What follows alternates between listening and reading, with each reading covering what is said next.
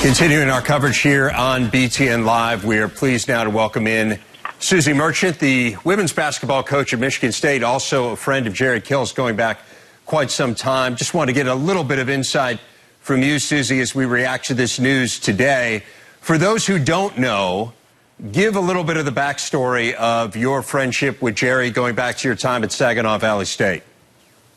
Well, honestly, Dave, I think I'm here at Michigan State in my dream job because of him. He was the football coach at the time at Saginaw Valley, and when they were looking for a women's basketball coach, himself and the athletic director at the time basically did the hiring.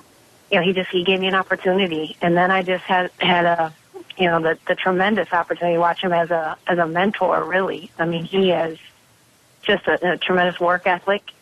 Works extremely hard, passionate, driven, great to his team, great to the people in the community. He just is a master at rebuilding every program he's ever been at. What was your reaction when you heard the news today, Coach? Shocked. I was shocked. I was pretty choked up watching this press conference, and I know how bad that has to hurt him, his family, his staff, and people at Minnesota, and everywhere he's ever been. What have you thought as you've watched him have all this success that he's had through the years going back to that time at Saginaw Valley?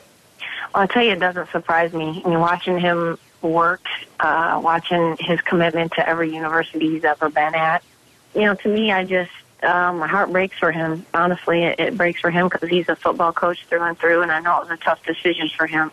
You mentioned kind of the mentorship, and obviously there's a lot that Jerry Kill will still be able to teach us, I think, going forward here. But what's the biggest lesson that you have learned from your relationship with him? Well, I think the biggest thing is that, you have to really embrace your team and the community where you're at.